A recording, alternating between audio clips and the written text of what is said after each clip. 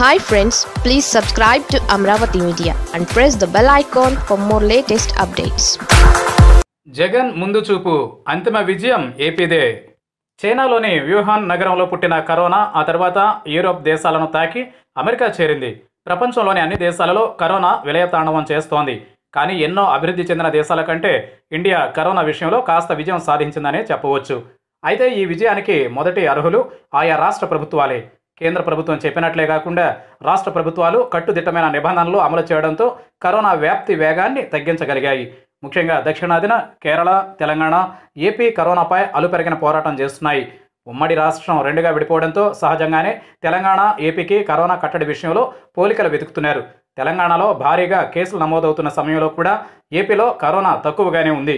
Lockdown నిబంధనలు కట్టుదిట్టంగా అమలు చేయడంతో పాటు ఏపీ ప్రభుత్వానికి అందుబాటులో ఉన్న గ్రామ వాలంటీర్ల వ్యవస్థను సమర్థవంతంగా ఉపయోగించుకుంది.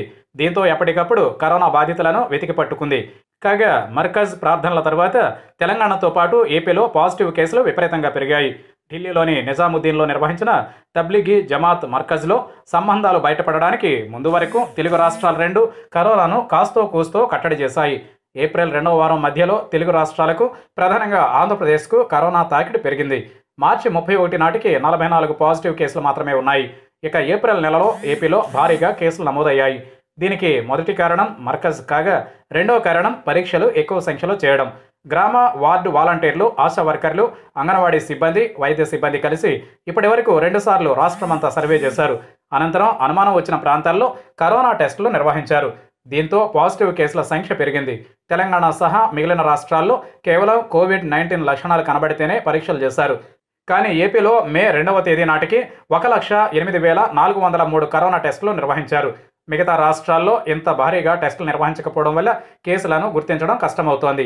అయితే ఏపీలో ప్రస్తుత పరిస్థితి ప్రమాదకరంగా ఏమీ లేదని, కంటైన్మెంట్ జోన్లలో కఠిన నిబంధనలు అమల్లోనే ఉన్నాయని, ఒకవేళ మే 4 నుంచి గ్రీన్, ఆరెంజ్ జోన్లకు సడలింపులు ఇచ్చినా నిబంధనలు మాత్రం అమల్లో ఉండడం వల్ల కరోనా వ్యాప్తి పెరగదని విశ్లేషకులు భావిస్తున్నారు.